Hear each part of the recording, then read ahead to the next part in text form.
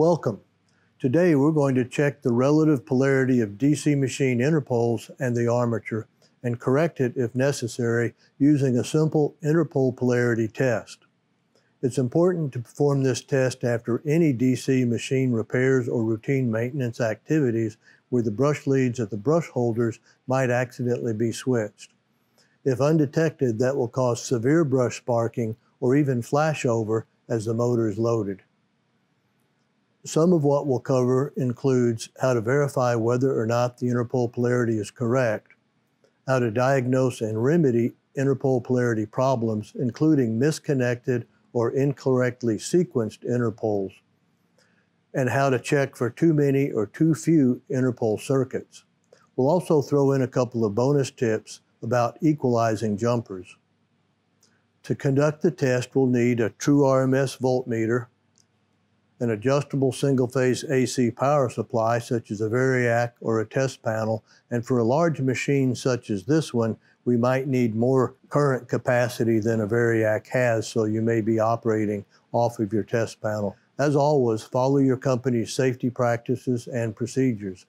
Wear the proper personal protective equipment.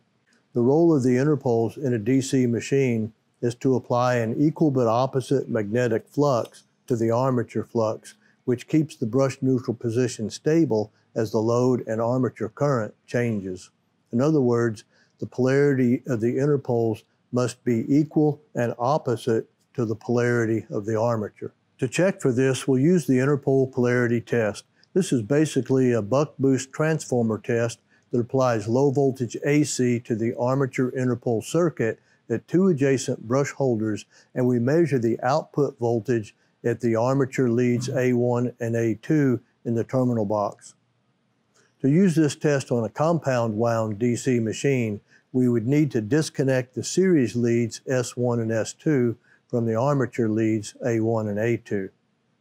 If the interpole polarities are correct, they'll buck the applied voltage, typically producing about 1/2 to 2/3 of the voltage at the A1, A2 as what we're putting in to adjacent brush posts.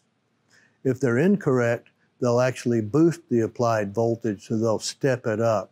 The output voltage between A1 and A2 will be higher than the input voltage we're putting into adjacent brush posts.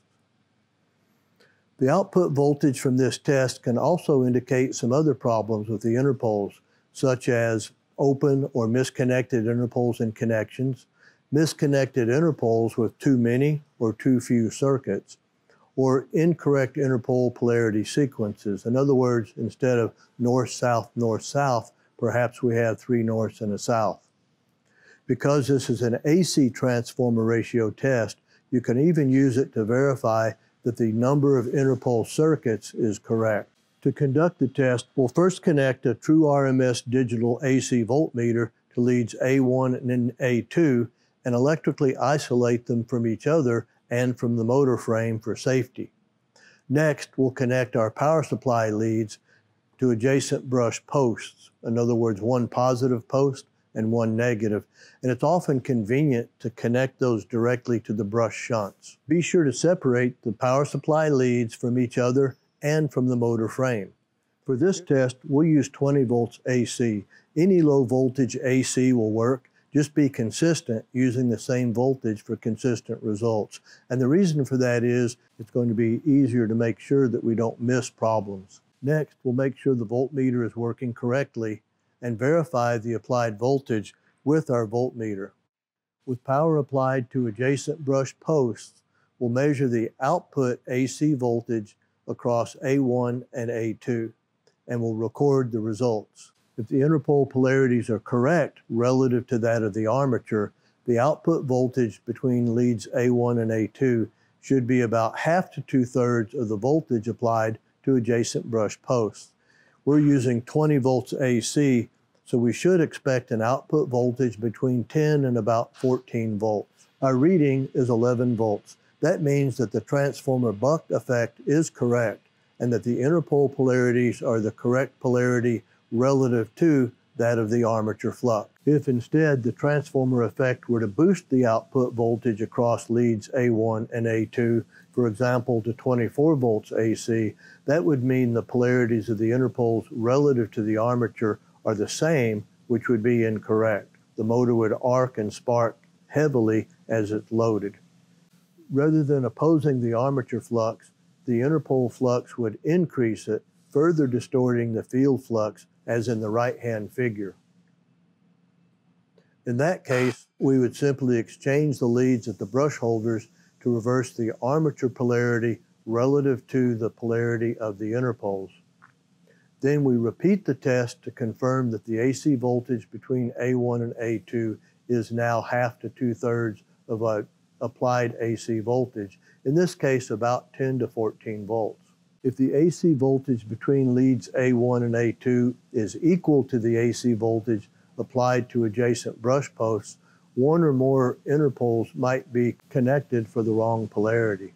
Carefully check each connection and use DC to verify the polarity of the interpoles. An incorrect sequence of interpole polarities might also cause the output and applied voltages to be the same. For example, there might be 3 north polarity interpoles and 1 south polarity.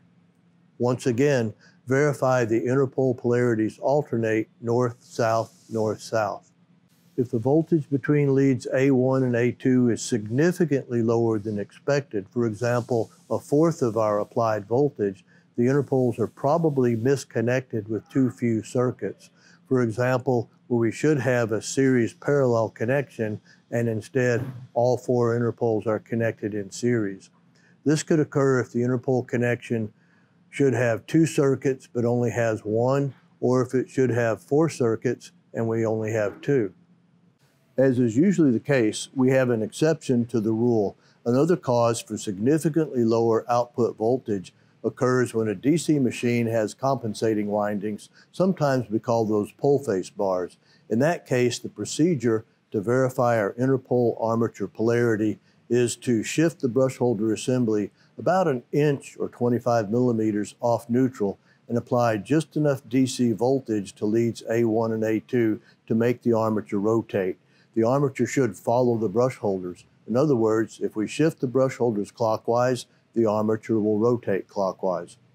If the voltage between the A1 and A2 leads is double what we expect, for example, once again 24 volts, and exchanging the brush holder leads does not reduce it to 10 to 14 volts, the interpoles might be connected for too many circuits.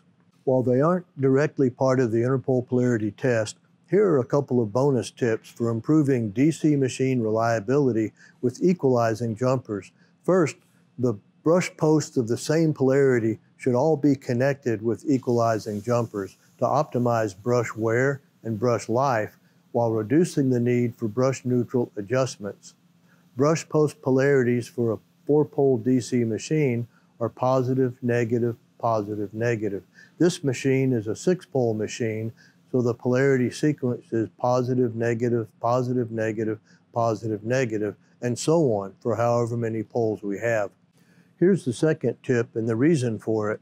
When interpoles have 2 or more parallel circuits, connect the brush posts of the same polarity with equalizing jumpers. For example, a common 4-pole DC machine with 4 series parallel interpole circuits, that will assure the same measured voltage when we do our brush neutral test between post 1 and 2 as between post 1 and 4. If we don't do that, we may be a little off on our brush neutral position, particularly if the brush spacing around the commutator is not perfect. The interpole polarity test is an easy way to detect brush lead connection errors that could cause severe brush sparking or even a drastic flashover when the motor is under load. Thanks for watching. Join us again soon for more electric motor repair tips.